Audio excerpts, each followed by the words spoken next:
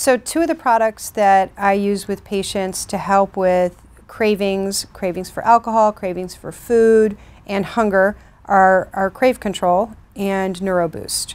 And they're a little bit different. Crave Control has 5-hydroxytryptophan in it, which is the precursor to make serotonin in the brain. And serotonin is very important for cravings that sometimes you have trouble stopping. So if you have a thought and the thought can become a compulsion, or you start eating something and you find it difficult to stop, that's where boosting serotonin can help. The other amino acid in the Crave Control is L-tyrosine, and L-tyrosine is the precursor to make dopamine. Dopamine is the precursor to make norepinephrine and then epinephrine.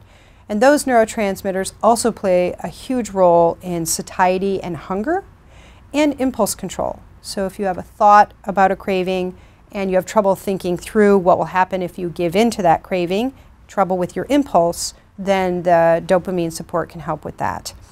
Crave Control also has vitamin B6 in the form of pyridoxal 5-phosphate, which is the active form of B6, and vitamin C. Those are necessary cofactors to be able to make the neurotransmitters in the brain.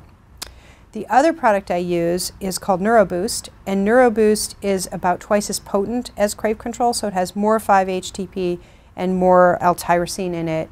Also has the cofactors in it, including methyl tetrahydrofolate, to make those neurotransmitters in the brain. So some of the things a person might experience if they need that type of neurotransmitter support is cravings for food or alcohol, low mood, especially if the mood improves when giving in to the food or alcohol. That's kind of an indication that there's some self-medicating going on using those substances, and perhaps neurotransmitter support can be helpful.